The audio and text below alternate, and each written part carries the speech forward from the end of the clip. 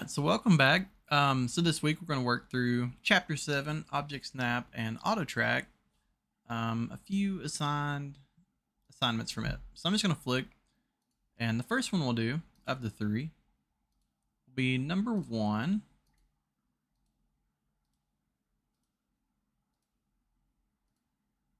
Okay, this guy. So it says, draw the part view shown using Object Snap mode. Save the drawing as P71. Looking at it, it's kind of daunting, right? There's only 2 dimensions and all this stuff. But in the premise of it, we're going to draw the circle. We'll do a polygon with the triangle option. Make it tangent to the edges. And then we'll do circles from there. We can do the line snapping. And that's how we'll produce the whole shape.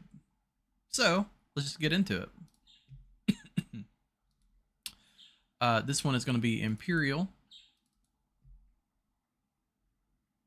So let's start with that circle with a diameter of 4.5.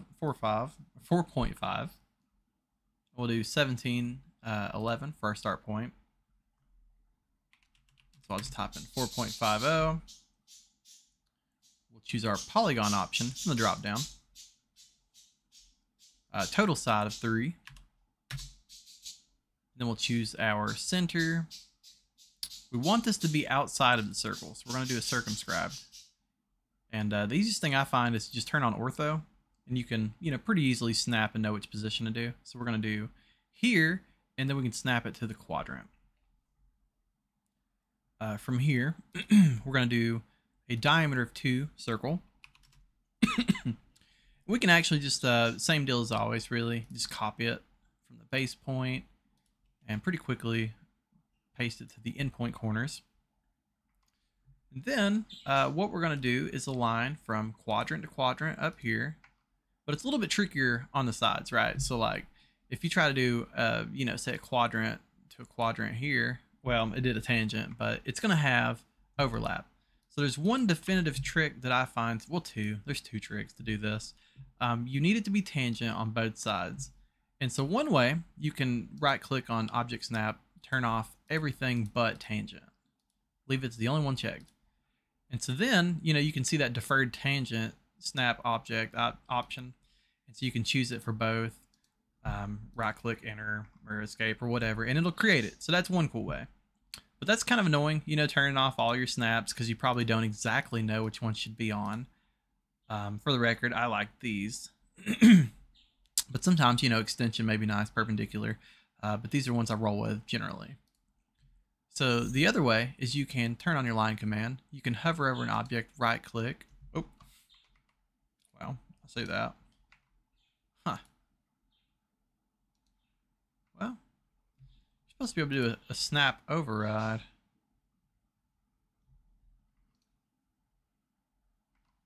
You know what? It's fine. Just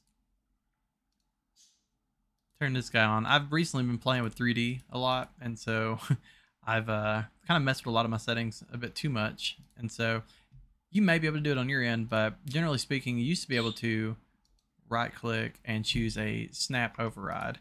But I just turned off all my snap options besides tangent. That works fine. And then you can choose your 2 deferred tangents like it's nothing. One question I get a lot, and the answer is no, it's not the same. But some people, they like to draw a line. They'll choose just a random spot. They'll choose a tangent, and then they'll go back to this one and make it tangent. And they think, oh, it looks great. It does, but it's actually not the same. So even though it looks like it's right, you still got to do it the other way. So just make sure the only tangent is on your snaps, and you choose the 2 deferred tangent snap options, and then turn all your settings back on, and you're good. Now, let's see. This guy is a hidden line, so we'll put it on the hidden layer. And these lines here for the polygon are center. Then we need to add in our center marks, as is customary. Oh, and the center on the big guy. Yep. And so, from that, you've already got number 1. So we'll go ahead and jump to the next one. And the dimensions are big, but it's actually in inches, and I'll explain. So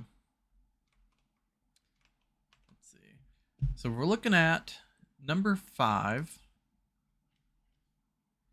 So it says draw the column base, detail shown. The thickness of the column is a 1/2 inch. Saved drawing is P75. And so what this is really actually representing, it's like a rough version. But if you were to be working with structural steel, you would have things called structural tubes. And so a structural tube, looks about like, like these. You may have seen it somewhere in a building. Pretty much everything uses structural tubing or angle or something of the sort, but it's essentially a round rectangle, right? And, instead of having it all rounded on the corners, it's a little bit of effort, so they just make it square. But if you consider that this is basically a top view of the tube welded to what is a square plate with holes, maybe it's a little easier for you to visualize. And that's also why it's so large. Tubing comes in, various sizes. This one in particular is a 10 by 10. So the plate has to have room to be bigger for the holes. So even though it's like 16 inches long, this is actually in inches. And obviously it does denote that, but just in case you're wondering why it's so big. Okay, so let's get into it. We'll start with the bottom left of it. And I'm going to have mine at like, 8 by 6. I'm starting the bottom left, and I'm just going to draw 16 over it. Now you could technically do this in feet and inches if you wanted, but you can't do it by default, I don't think. Let's see. If I did 1 foot 4, it doesn't understand, right? So if you wanted to do it that way, you could. You would type in units, and then you could change your length to be, let's see. Probably architectural. Let's see. So that does 16ths. Yeah, you could probably do engineering as well. I would probably just put it on fractional. Well, no, I take that back. It needs to be architectural. That way you got the feet in there.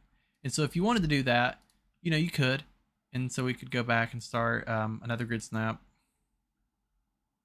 Choose 10/6 now.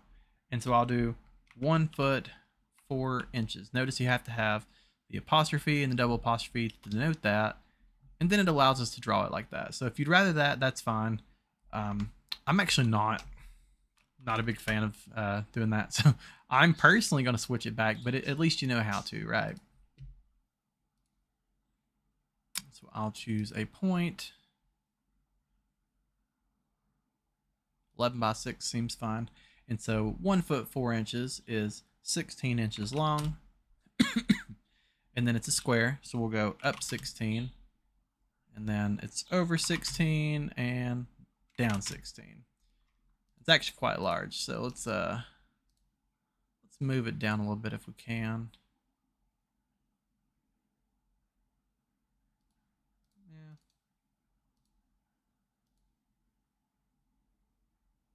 Something like that, right? Okay, and so from here, if we're looking, it's 3 inches from the outside to the inside, and it's typical. So we'll do an offset of 3 inches. Well, actually, you know what we'll do? We'll just do the polygon command. How about that? So we'll do the number of sides as 4. We will try to get the object snap tracking to give us some help here. And so if you can kind of tell what I'm doing is trying to hover over both. Yep, just like that. If you hover on both enough and you keep passing like, from this way over, and you go this way down, eventually you'll get that suggestion point where they meet, just like that. And so circumscribed again, because we want the outside value, and then we're going to specify from the middle of the polygon to the outside. So that's 5. And if you're not sure if it looks right, you can always just do a quick dimension like I'm going to do to double check. And let's see. It says the thickness is a 1/2 inch. So we'll do an offset of 0.5. And bam. Pretty cool that it actually creates the shape. But it does because it's a polygon, which is why we chose to do a polygon. So now the last thing we need to do is just produce our holes. They're 1.5 inches from the outer edge.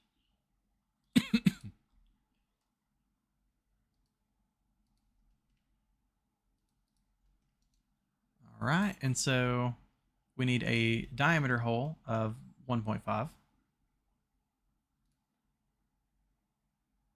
Now, if you notice, in this case, I actually turned off my intersection earlier. So if you're having problems, make sure intersection is on. And we'll make it 1.5. We will copy that from the base point of the center, and we'll just sling it to all of our crosshairs. Okay. So now we can go and put in our center marks, and we can call this one done.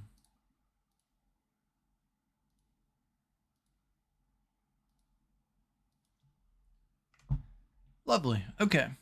So the next one is a little more complicated. Number 8. It's on the other page. Draw the pressure cylinder shown. Use the arc option of the ellipse command to draw the cylinder and save the drawing as P78. I actually really like this one. You know, if you go and you look at, well, for the heck of it, I think they really dive into a lot of cool concepts here. You could kind of see it in that one picture. Expansion tanks. You know, this is a common thing if you work in like piping industry, but essentially it's a pipe with instrumentation and it's got fill and exit holes. You're probably more familiar with like, I actually don't even know what they do, but outside at some people's houses, they have like a propane tank or something. I guess it's probably for some form of heating, but you know, they have a tank, not completely different. The difference is their heads are very round rather than elliptical shape, but essentially, you know, they're trying to show some real world stuff that you actually may end up doing at your job. And so that's pretty cool. So conceptually, we're going to draw the rectangle. We will draw a line so that we can make our arcs, and then we'll draw some geometry to get our circle and delete it out and call it a day. So we'll start off with an inches template. I'm going to do same old, turn on ortho and choose a good snap point here. So we'll do 12 by 8. And I'm going to make the length of the rectangle. So it'd be 4, 2.5, 4, and I'll just close it. Okay, so from here, we've got the general boundary. I'm just going to draw the line from the center point of the vertical line. I'm going to draw it a 1/2 inch out.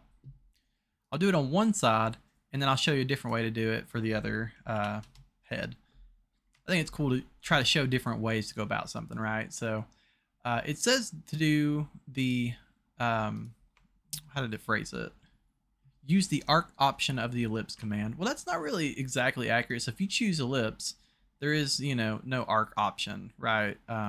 It kind of automatically defaults to center, as you can see there. So actually what you do is you hit elliptical arc. And the way it works, it actually still works just like when you make an ellipse, which you may or may not have done at this point, but then it allows you to trim off the excess. So what I'll do is I'll choose, as it's specifying there, the axis endpoint. So I'll choose the first one, and then I'll choose the other axis endpoint, which will be essentially the full length of whatever you're making. So now you see we've got a circle, but if I move inward, it pinches, right? And so I can just choose for our minor axis, I can just choose the endpoint of that line we drew. But then the next thing it's asking us for is like, where do we want to trim off and what do we want to trim? So like, it's usually a guess for me, to be honest. You usually choose this end and go down to this end and it cuts this off. Or when you choose this end and go down to this end, it cuts that one off. Usually I just, if I got the wrong inputs, I'll repeat the command and try again, but I'm going to go with this one. And so in theory, when I move my mouse to the right, hopefully it's trimming away that. Yep, it is. It's more obvious in polar tracking. Like, as you can see, when I move my mouse directionally, depending on where I click, it'll trim it.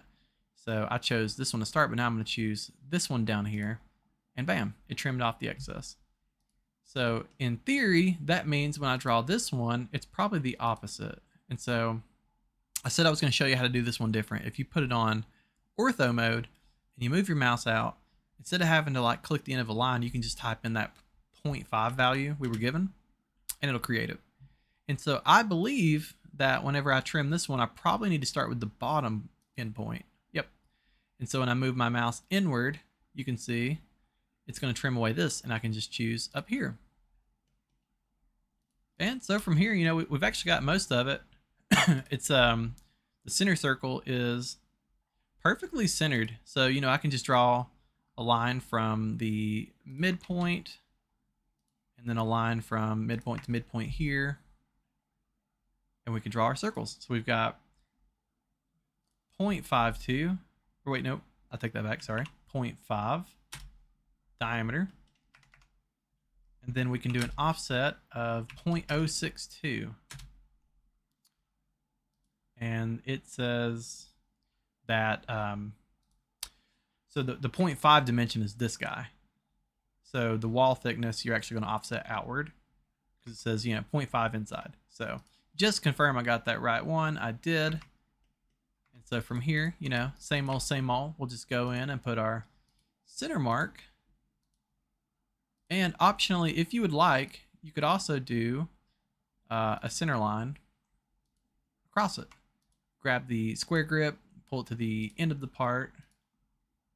And that would be fine too. Because, technically, we talked about it, but it's a tank, so it's cylindrical. So technically, you would have a center line all the way across it as well as the center mark in the middle. But yeah, so that's it for this lesson. If anybody has any questions about what we're drawing, just let me know.